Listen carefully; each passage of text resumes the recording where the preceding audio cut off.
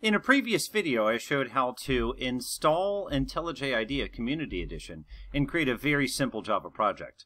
Now, one of the first things that we're going to want to do when we start a project is commit it to version control. That gives us the ability to do commits and pushes, where a commit is kind of like a rollback point, kind of like a Control-Z. You can go back there at a point in time if needed. So version control also helps us with teamwork. So in this video, let's see how we can wire this project up to version control. From IntelliJ IDEA, I'm going to choose VCS, and I'm going to choose Share Project on GitHub. And we'll simply say a demonstration of OO object-oriented concepts. And share. Now, you notice when I try to share, it says account cannot be empty, and it gives me an option here to add an account. Log in via GitHub. There's a known issue with that where that does not work. It opens up a browser and either it keeps spinning or it just times out. So we have to log in with token, which is just a little bit tricky because we have to go to GitHub to do this. Let me show you how to do that. I'm going to navigate to my own GitHub account. And I'm already logged in, so if you haven't done so already, create an account, log in. Note that I have 63 repositories. That'll be important in just one moment. But for now, let's click down and go to Settings, which I realize my camera obscured that a bit. And then we're going to go to Developer Settings. And then we're going to go to Personal Access Tokens. And we're going to say Generate New Token. We'll say this is for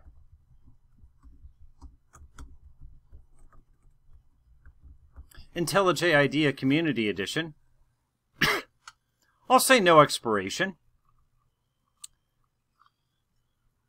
We'll give it a few scopes here. Repo, admin, read, org, and gist are fairly common. And then I'll say generate token. So it gives me a token. I copy it. Return to IntelliJ IDEA and choose add login with token and choose add account. And now you see it knows who I am because I've used that token, and now I can choose share. Look at the bottom, creating GitHub repository, creating empty Git repository, adding GitHub as a remote host, and now it says, okay, well, I see that you have this project with these files. Do you want to go ahead and commit them? Generally, yes. And one thing I notice I need right now is something called a .gitignore file, because there are certain files that we do not want to commit to GitHub.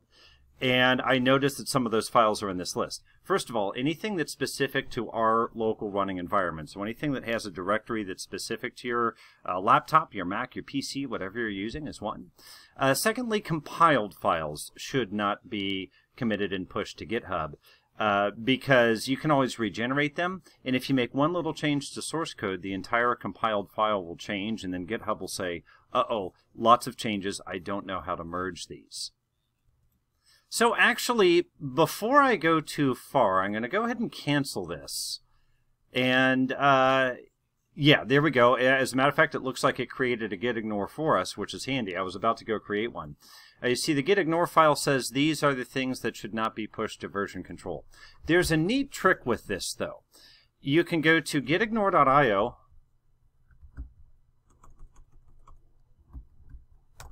and you can tell it what type of project you're using. So I can say Java, and I can say IntelliJ IDEA. Java and IntelliJ should be fine. This is a pretty straightforward project.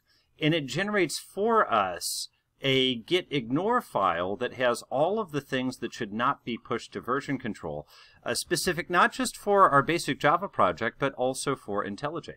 So I'm going to go back to gitignore, and you see right now there's just not a whole lot there.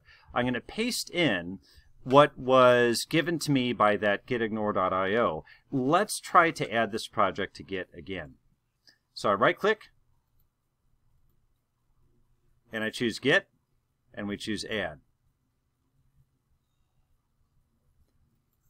Right-click, Git, and let's choose Commit, Commit Directory. Now, if you take a look at this, if you rewind the recording a little bit, you'll notice that there are several files that have been removed here. There used to be a main.class, there used to be an IML file. Those are all things that should not be pushed to GitHub. and indeed they are excluded in our gitignore file. So I bet you if I search on .class, yeah, there we go. You see it's excluding anything with the .class extension, with the .log extension. We wouldn't want to push that either. And anything with an IML extension as well, some of the GitHub specific things. So I'm going to say initial commit, and let's go ahead and do commit and push.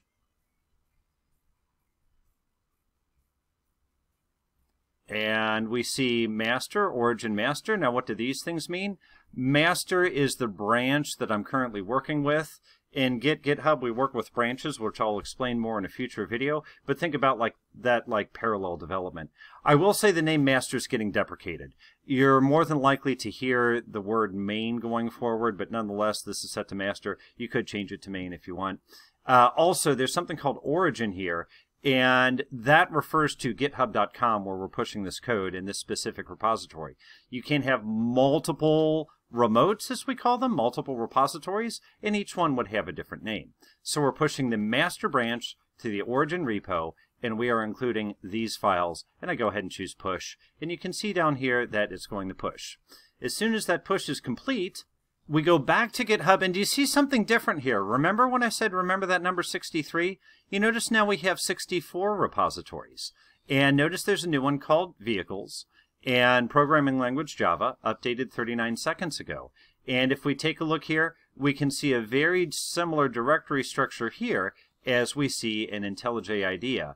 The only thing is that GitHub only contains the files that we wish to push to GitHub, not the compiled files, not the things that are specific to our computer, because we took those out in that gitignore IO. So this is just a really quick introduction to how to push a project onto GitHub for the first time. And I want to cover it early because it is so important that we build good habits by having GitHub as our central version of truth.